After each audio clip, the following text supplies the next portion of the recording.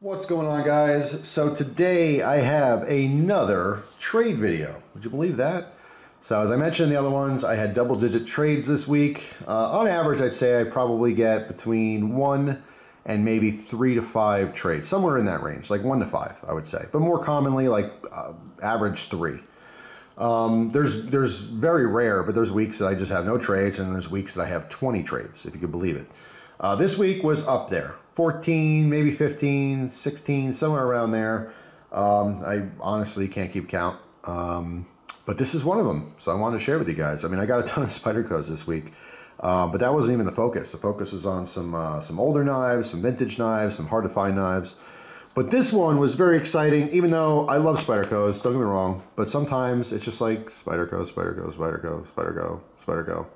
Oh, I got Spyderco, Spyderco, Spyderco, Spyderco. I get it. You know what I'm saying? I get it. That's fine. And this is cool, by the way. This Spyderco we have here is the SpydieChef, all right, which never had it before, so I figured why not? Gotta check it out. But this was the winner because we have a Bradford knife here, the Guardian 3, okay, and that is a knife that I've wanted. It's been in my crosshairs for months and months and months. I don't even know when I first saw it. It's not even a new knife. Everyone has them, you know what I'm saying? But people talk about it, they talk about it, I get messages, hey, did you ever try this? Do you have this to trade? And I just kept hearing about it over and over again. I knew eventually I'd have to have it, and it was offered in trade, and I grabbed it as soon as I could. So, let's start there. Let's look at this Bradford. We also have a very nice sheath that came with it. This is the Architect sheath, made in America. All right, because this actually comes with a nice leather sheath. Also made in America, the knife and sheath. All right, this is the decal, obviously, for the sheath there. Decal for, let's see, Armatus carry. All right. Card for Armatus carry. And Bradford card. And Bradford special care instructions. That's in the box. Let's put all that stuff back in the box. And I love decals, by the way. I really do. They're nice additions. I love throwing them on the gun safe, gun cabinets, things like that. So this knife, like I said, just dying to try it. Absolutely dying to try it.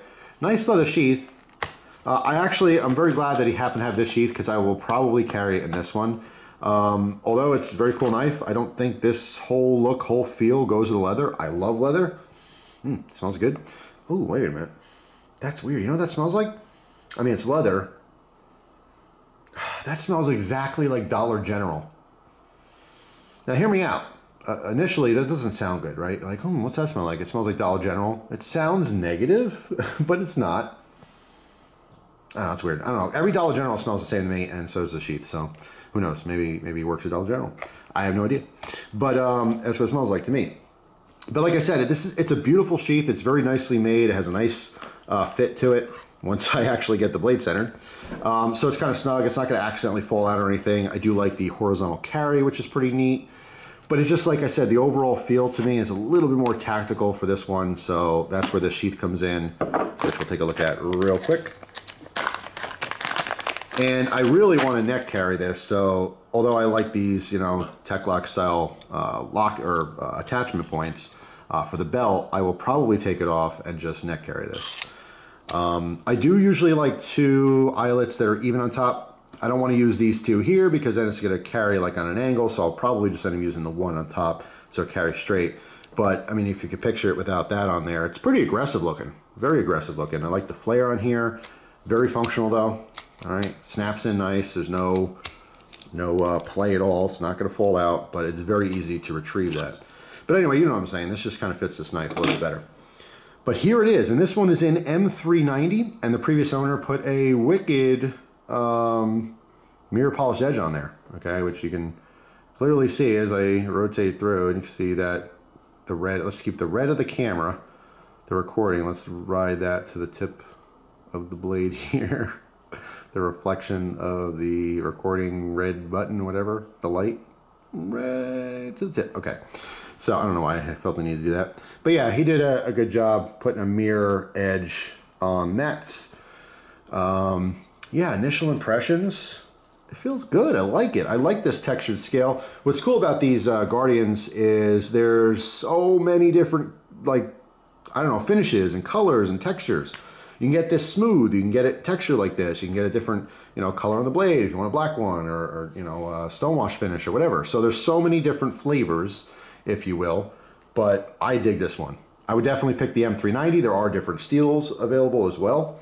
But this one is just, it was perfect. If I actually went to pick my favorite one, this would definitely have been up there with like probably the top 5, maybe even top 3. So I'm very happy with this trade. I'll go ahead and put it back in here for now and put this stuff off to the side. Put this back in the bag here. We're gonna take a look at that SpydieChef, all right, which is supposed to be a chef's knife inspired Spyderco. All right, so if you want to have your chef knife in your EDC, this would be the one to get. So let's see, check it out. Interesting, interesting. Oh, also put the beautiful polished edge. I mean, look at that, look at it glistening. This one's hitting the, I have like a chandelier overhead, and this thing looks like a diamond. Look at that. I feel like those are all the flashes, you know, like the celebrity on the red carpet. But yeah, so let's see. Not bad at all. Frame lock, smooth. What's interesting too on this one, and I might actually carry this one and review it.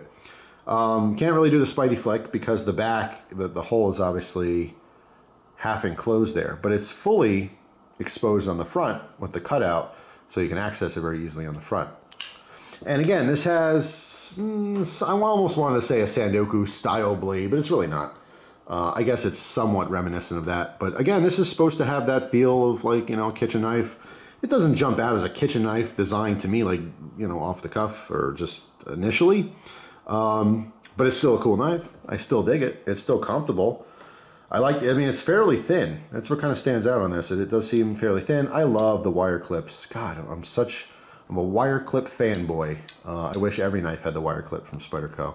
It's just a cool preference of mine. But yeah, this one will probably see some use and maybe do a review on it eventually. So there it is. Very happy with the trade. The Bradford Guardian 3, the Spyderco SpydieChef, and of course the extra sheath for that that Guardian 3, which I will absolutely neck carry. Okay, I just gotta find the right setup. I might go with the ball and chain necklace and just use that single grommet hole that's on the top there. So that's all. Hope you guys have an awesome day. Thank you so much for watching. Let me know down in the comment section your trades recently. I'm always curious to hear other stuff, what they're getting in trade, and that's it. I hope you have a wonderful day. I'll see you guys tomorrow with a brand new video. Take care.